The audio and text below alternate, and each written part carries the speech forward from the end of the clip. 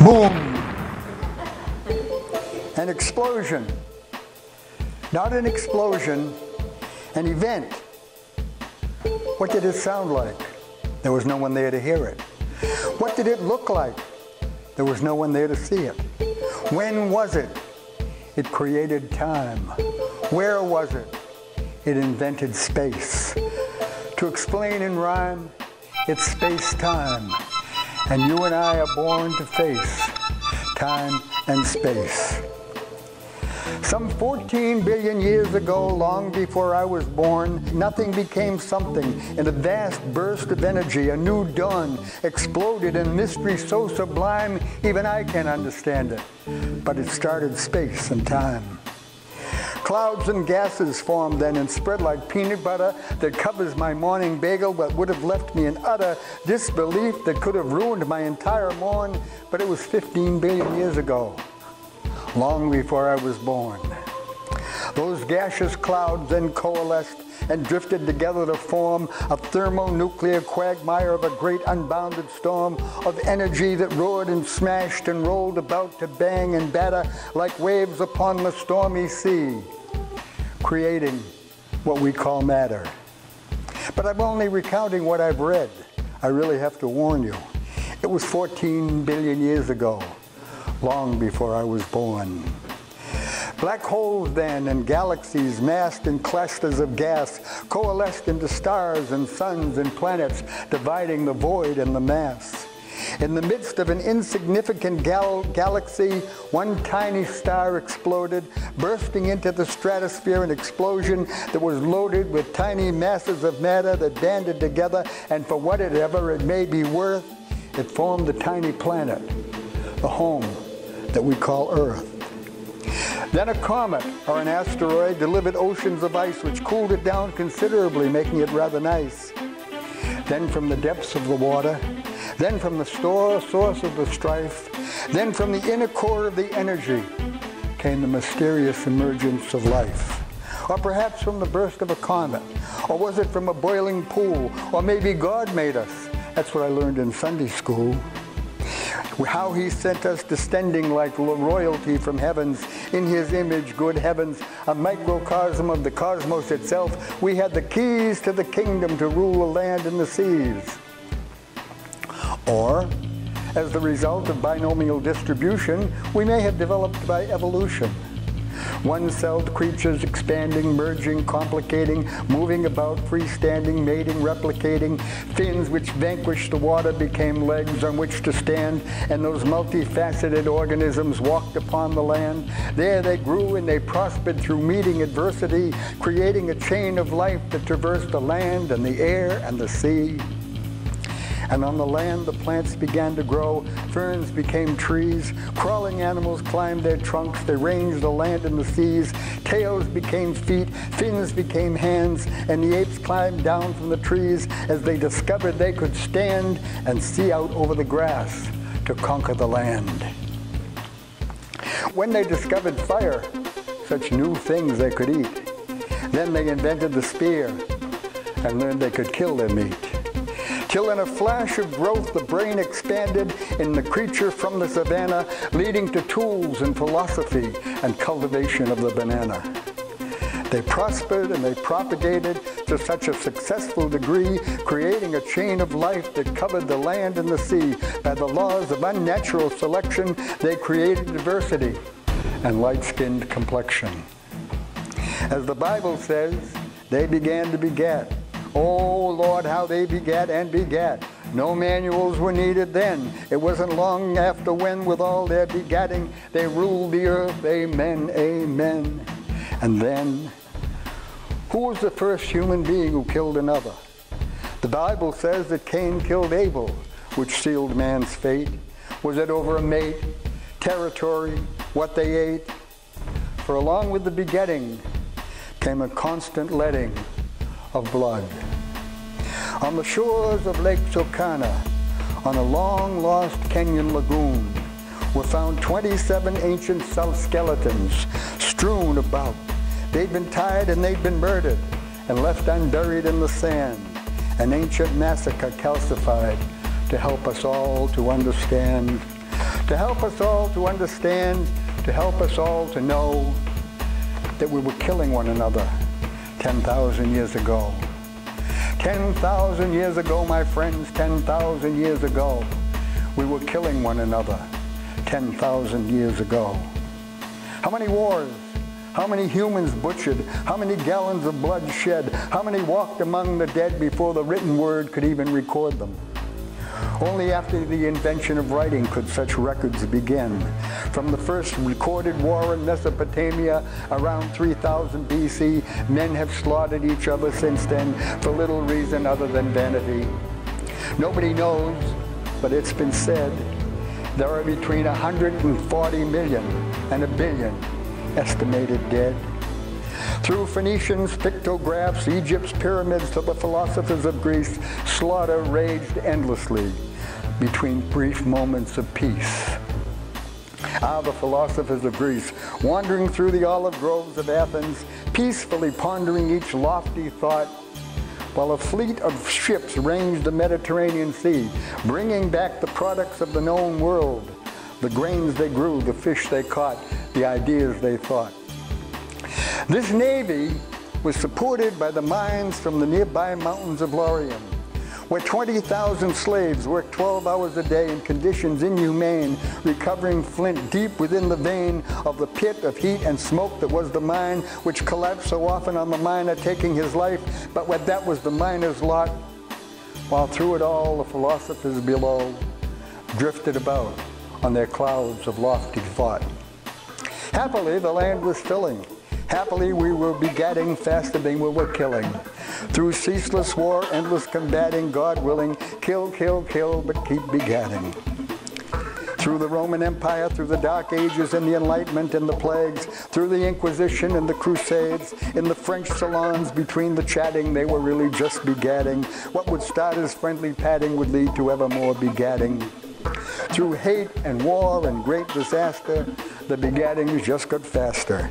Combattings and begattings in a never-ending chase till finally we won the race, and that's how we conquered the entire place. There has always been a conqueror and a conquered, those who lose and those who win. This tale of woe from a land of plenty we shall hear again and again and again. We lived by 10 commandments. They told us a lot about God, how he made the earth and all it was worth, anything for man to exploit, and we were so adroit at doing so. Those commandments say nothing about caring for the soil or the waters or the animals that walk the land or the fish that swim in the sea. They were all made for the use of God's special children. That was you and me. And oh, did we use it. We cut the forest and plowed the fields to flow our water, to move our trucks. We built the roads and aqueducts to take us to far-flung places, leaving a river of trash to trace us. But life pretty much stayed the same until the Industrial Revolution came. Great monsters of machines were devised, and armies of workers spent their entire lives behind those dirty, greasy, noisy machines until they became part of them, the heart of them. And then came electricity. And the world lit up with new powers. People could work longer hours, but we all had shirts and shoes, many of us that is, for we also developed the concept of the manys and the fews. Marconi invented the radio to bring culture to the people of the world, the symphony, the orchestra, the concert, the play, to isolated peoples and lands far away. And it all seemed so good, till someone had the brilliant idea that it could also be used to sell us, to tell us of cigarettes and cereals, of soaps and deodorants, of automobiles and drugs, preying on our ignorance, and then to take it to a higher level. Television popped in to further bedevil us into a life of pomposity, of such grandiosity. We put aside all inhibition to live a life of acquisition, of toasters and roasters, dicers and slicers, washers and dryers, humidifiers, and more TVs. Bedevil us, you say? Weed killer, bug spray, fertilizer, moral decay. Chemicals to cure us of the ills they give us. Creating needs, then offering to fulfill us. Fake people selling even faker products, a compendium of diversions and deceits, baubles and trifles, bombs and rifles, destroying the earth for temporary treats, the primeval forest cut into toilet seats. We invented gears and drills and wagons and pills, but mostly we invented money. Money that was seashells, money that was gold, money that was silver, money that was paper, money that was digital information, finally to money that is an idea of make-believe. As long as people believe in the make-believe is real. But reality was gone. Like the emperor's new clothes, we were strutting about with nothing on. Television encouraged us to buy. So we printed more money to buy more stuff. Television encouraged us to buy, so we printed more money to buy more stuff. Television encouraged us to buy, afraid that people would lose faith in the money. We slowed the printing presses. We invented credit cards, and we all went into debt. Now, anything we wanted, we could get. Rise up, people, rise up and sing. Now everybody can have everything. And television encouraged us to buy. We bought ourselves into damnation. We would be the final generation. We filled our lives with stuff, stuffing stuff everywhere, never enough stuff. And when we no longer have enough room for our stuff, we find a rental unit. Cheap money led to cheap credit, led to cheap labor, led to cheap goods. The extraction industries thrived around the globe. Mountains were leveled, the rivers were dammed to fill our dumps with goods no longer in fashion. We cleared the hilltops, we paved the lands, we trashed the lakes and gutted the fields, lined the roads with fast food restaurants and inconvenience stores, and the roadsides with plastic bottles, plastic bags, plastic cups, plastic straws, plastic forks, and plastic spoons. That was freedom. Complete freedom to fill the ocean with trash. Complete freedom to saturate the air with smoke. Complete freedom to fill the minds of children with violence and their overweight diabetic bodies with sugar. Freedom. We were enslaved by freedom. When the internet arrived, it was expected to connect us. How could we have known the weird way it would affect us?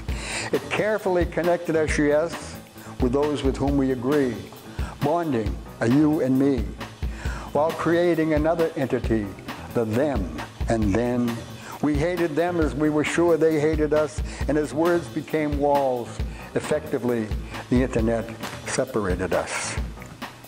Nothing was any worse. With only credit and cheap dollars, we scoured the earth, we destroyed the oceans, we betrayed the nation, we raped our future generation. And through it all, we kept begatting the conquering and the chasers, the midnight embraces, till we were 7 billion strong.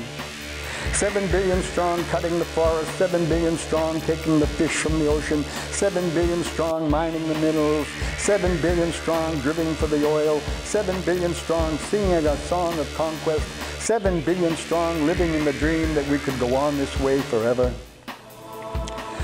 So civilization and culture conquered the land and the sea, stumbling along through the centuries, leading to you and me. Sitting here in our cushioned chairs, posturing and preening, discussing the implications of whether it has any meaning.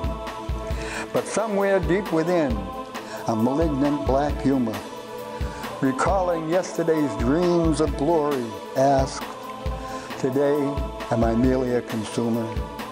Living a life that is unsustainable to follow a dream that is unattainable, will I have the distinction of being the cause of the 6th extinction? Now, with 85 years in hand, I look at my native land. I see it happening. I see 5% of the world's population are responsible for 25% of the consumption. The 5% of the Earth's population responsible for 25% of the pollution, 25% of the waste. I see 1 million plastic bags every minute, and every one of those 1 million bags can break into 1.75 million micro-components, which are consumed by birds, fish, lizards, mammals, and us. I see 55 million plastic coffee pods every day. I see 20,000 single-use drinking bottles every second. If everyone on Earth consumed at the rate that Americans do, it would take 3.5 Earths to sustain us. Add to that 2 million persons in prison, the highest rate in the world, predominantly black, many in for-profit prisons, and constitutionally legal slaves. I see unprecedented inequality, where 1% of the population control 40% of the resources. I see 50 years of unending wars with few, if any, tangible results other than the creation of multi-billionaires and violent religious cults, who both understand clearly, with wisdom quite Confucian, that war, for all its inconveniences, is a profit-making institution, and more nukes. I have seen endless enemies created from all sides to stun the public into submission: communists, terrorists, Talibans, gays, radical Islamists, ISIS, Asians, Jews and blacks, atheists, Presbyterians, Catholic, Baptists, Mexicans, Unitarian. Is this the way the world ends? Making enemies when we could be making friends? Each day a new villain surrounds us, confusion swirl around us. My friends, we are in a moral crisis.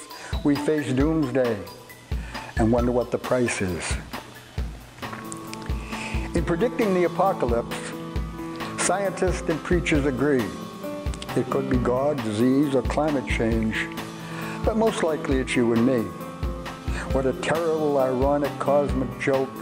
If the universe ran amok and created the first intelligent beings with a built-in self-destruct, like lemmings going off over the cliff, and we all knew it, as the final scene in Easy Rider put it, you know, Billy, we blew it.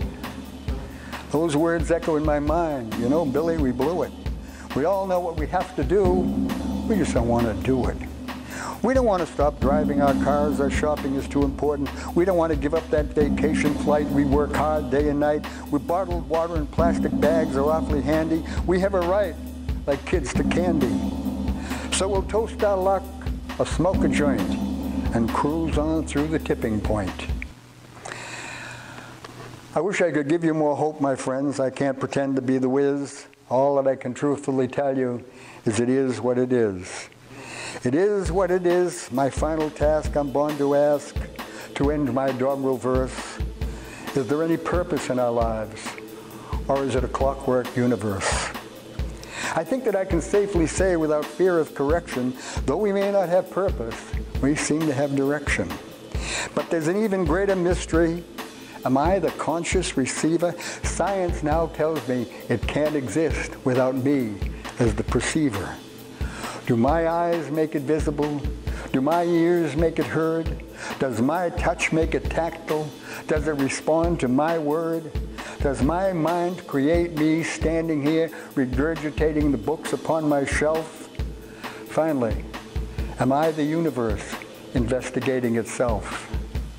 So we face with fear or courage a future quite unknown.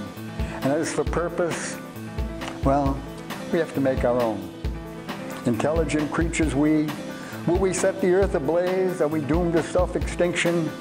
Or can we change our ways? We know our years are numbered, though we don't know the plan, so we plunge forward day by day, doing the best we can, avoiding ultimate questions. Wherein lies the source? If this is a dream we are dreaming, can we change its course? But I leave more questions than answers, with reason totally forsworn. For it all happened 14 billion years ago, long before I was born.